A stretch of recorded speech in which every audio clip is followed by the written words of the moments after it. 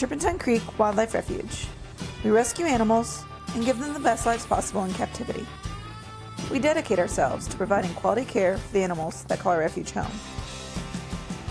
In a single day, we can experience the highest highs and the lowest lows. Yet, at the end of the day, we are a family. Hey guys, welcome to this week's live feed. I'm just going to start from the beginning because I don't know where I left off. So this week's cat of the week is going to be Sadie the Bobcat. Sadie was privately owned. We rescued her at a very young age. She's 16 years old, and the reason we had to rescue her, unfortunately a family found her next to her mom that had been shot. They were going to try and keep her as a pet. They figured because she's young, they had also, I guess, previously had a bobcat, so they decided they were going to try and keep her. They shortly realized that that wasn't going to work out very well, and that their young child and a young bobcat was not going to.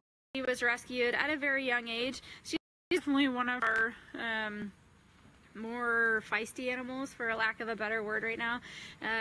She definitely is can be nice to some people and kind of aggressive or just aloof toward others, and that's totally natural. That's a good characteristic for a bobcat to have in the wild. Unfortunately, situations like that, we always encourage people to contact a rehabilitator. Situations, sometimes they can go back out into the wild where they belong, and that's always ideal. So when we get calls on young animals, we always try to seek help from a rehabilitator if they're a good candidate for that. So Sadie was brought to us again at a very young age, and she's lived here her entire life. We were able to introduce her a few years ago to Dylan, another bobcat, also privately owned. So Dylan was a little bit different situation. He was purchased from a breeder. That breeder told this family that if you don't feed him raw meat, he'll stay nice and sweet for you. They did have him declawed as well.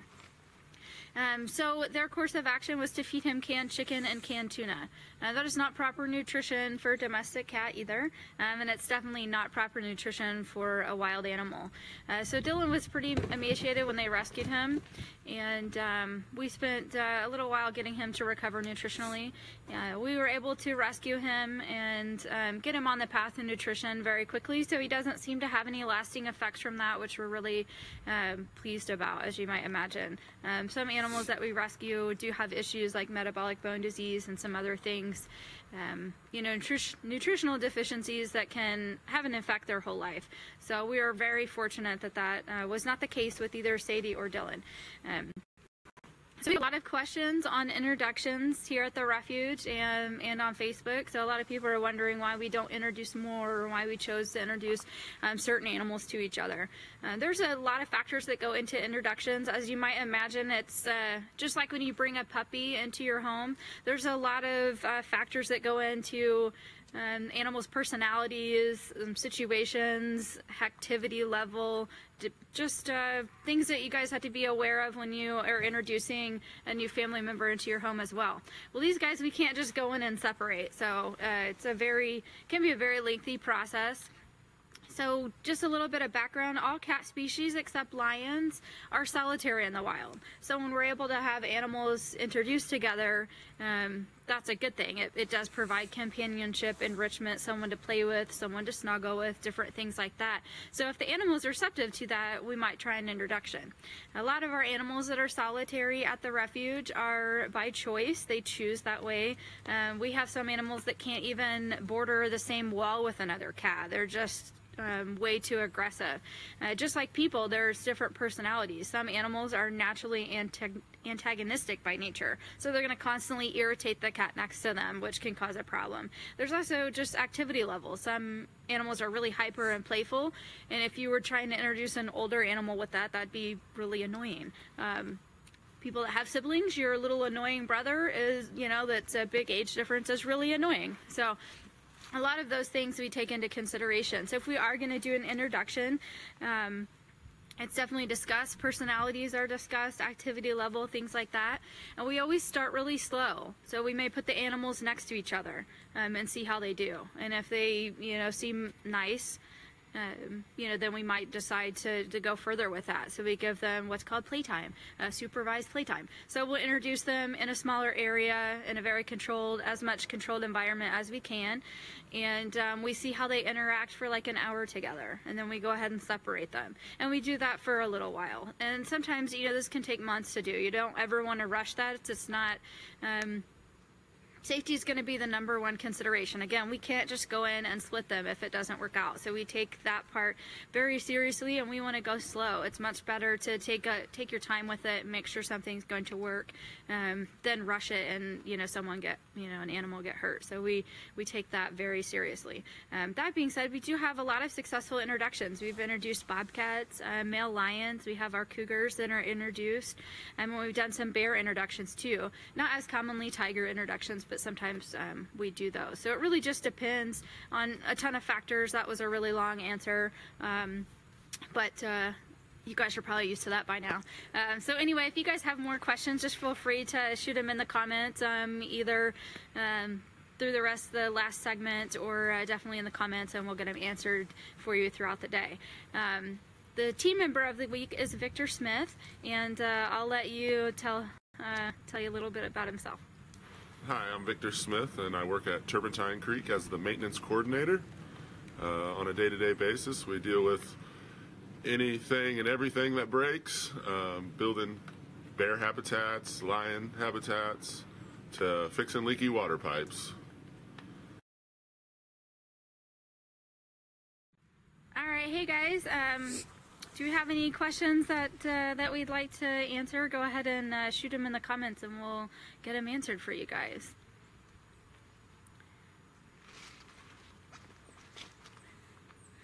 Oh, my favorite animal.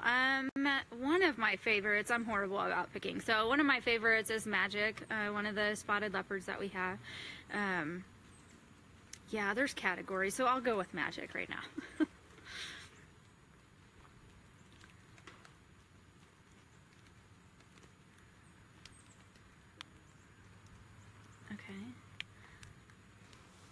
So we're checking to see if there's any more questions to come through.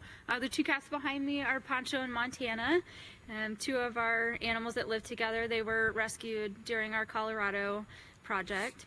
They actually live outside one of the bed and breakfast rooms, so definitely check that out. And we'd love to have people stay with us, and you get a really behind the scenes and just an extra view of the facility and the animals here when you choose to stay with us.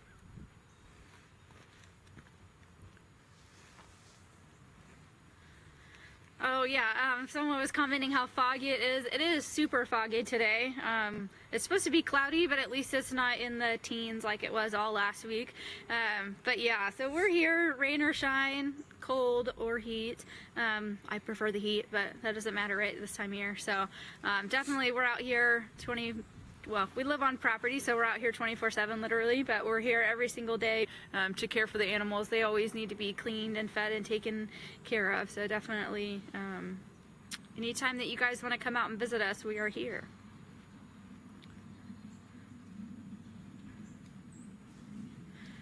I got a question, what's the hardest thing to deal with? I'm a whiner, so everything. No. Definitely making sure that the animals are warm enough. We give everybody bedding and extra materials in this way. We give them extra bedding and everything like that. We're in the process of building some indoor night houses for some of our smaller animals that we've talked about a little bit. The water freezes constantly, so we're out there making sure the animals have water, different things like that. We haven't, I'm gonna knock on whatever's out here, but we haven't had any snow yet. That can be pretty challenging too. They're night houses we have to go in and shovel out, things like that. So definitely some of that becomes a little more backbreaking for us having to shovel. But of course the animals are worth it, and we're glad to do that for them. So I don't know if I answered your question, but there you go.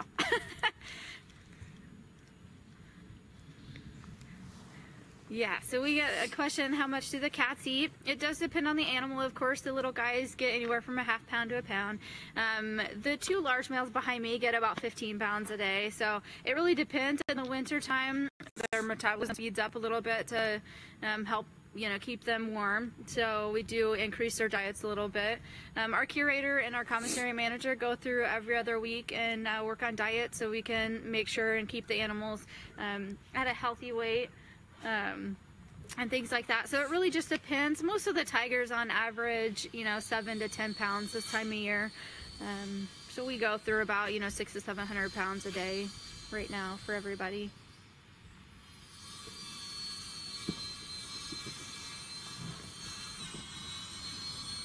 So we have a question, are there any other rescues being considered?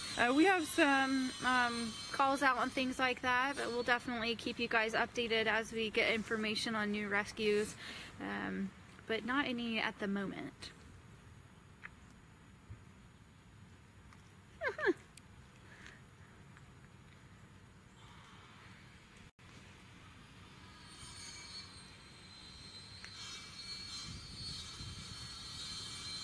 Okay, so I guess we don't have any more questions. So we'll definitely sign off. If you have more questions throughout the day, just shoot them in the comment section and we'll get them answered for you. I appreciate you guys tuning in. So we're probably going to change up the videos a little bit for next week. We're going to add an additional video, so you guys probably won't see me on Tuesdays.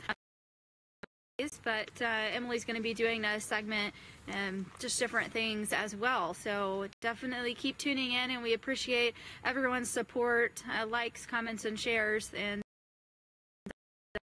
thank you, the animals here. You guys have a great day.